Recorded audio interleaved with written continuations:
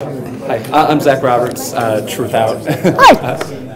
There's been, now BP has a... Are we on? Yeah, you're on. Okay. Okay. BP has a long history in Alaska and problems with spills and safety precautions. They were in part during the Valdez spill. They were the ones that were supposed to take care of the preparedness part of the plan, and they failed at that. And once again, we see in the Gulf, their preparedness was not up to snuff. We have a 400-page document that includes dead links to websites and so on.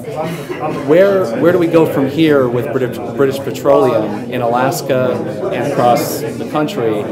How do we trust them? How do we take care? How do we continue with them as a company?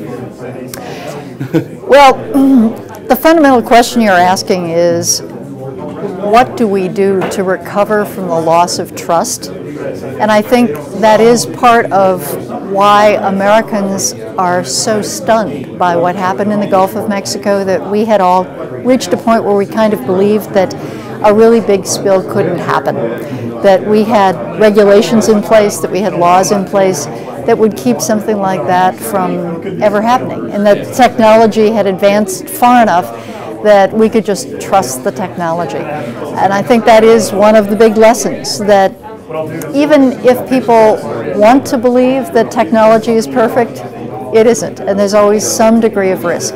So what kind of laws and regulations need to be in place to minimize that risk? And also, what kinds of spill training, response capacity, equipment storage, etc., really should be considered the base minimum before you allow oil and gas development to take place.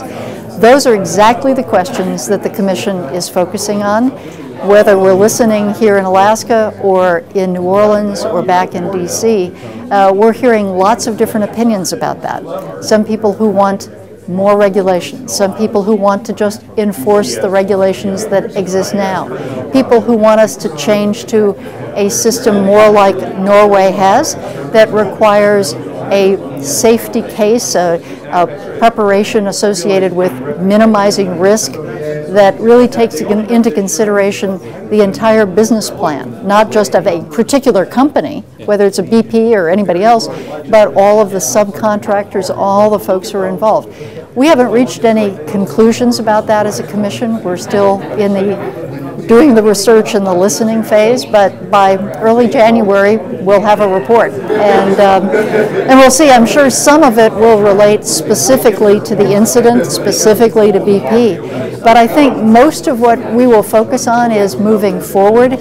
What are the ways in which we as a country can increase the trust level so that we do feel comfortable having continued oil and gas development, whether it's in Alaska or whether it's in the Gulf of Mexico or any place else. How do we get, whether it be, I like the council ideas, but having been to the Cook Inlet Regional Circuit, RCACs? Yeah, RCACs. One of those initials. Yeah. Having been, and seeing the pamphlet where it's completely and utterly funded, or it's drastically funded by oil companies. And we stand in a research, or we're not in a research facility, but well, I guess it's a library, so it's a library facility. Yeah. And that's in one way or another funded by ConocoPhillips and other other oil companies. How do we ever? I guess this goes back to once again the trust. How do we trust the research that can possibly come out of these places? And we have reports in the Gulf of BP and companies, other companies essentially buying professors. Well, there are several questions. Yeah. We are an oil and gas state. Alaska has basically an economy of three parts. 1/3 oil and gas, 1/3 federal spending, and 1/3 everything else. So obviously, oil and gas development is a big part of our past, our present, and likely our future, at least for some foreseeable period of time. So yes, a lot of our public services, whether it's K through 12 education, the university, roads, ferries, whatever, is paid for by oil and gas. That doesn't necessarily mean that we can't be good regulators of how the oil and gas development takes place. It's a different question whether you should do it or not, or how you do it. And I think we're trying to focus on the how piece, because we weren't asked by the president, should we do oil and gas? We were asked, how do we put in place mechanisms, whether it's laws, regulations, or whatever, so that we minimize the risk? That's really what we're focused on. The bigger policy questions about whether we ought to be less reliant on oil and gas, either as a state or as a nation, important questions that the President, Congress, legislators, the governor need to address. That's actually not the focus of the commission, but I've got to go. One question. Have you talked to Ricky Ott? Sure. Yeah, she called me when I was down. Well, I've known her for the years. Yeah, obviously, I've known her for many years, and when I was down in the Gulf, she gave me a call, and I talked to her, and she was busy. I guess I should say, has the commission discussed with Ricky Ott? I mean, she's one of the... No, she has not testified before the... I think she actually submitted written testimony. I'm sorry, maybe she did.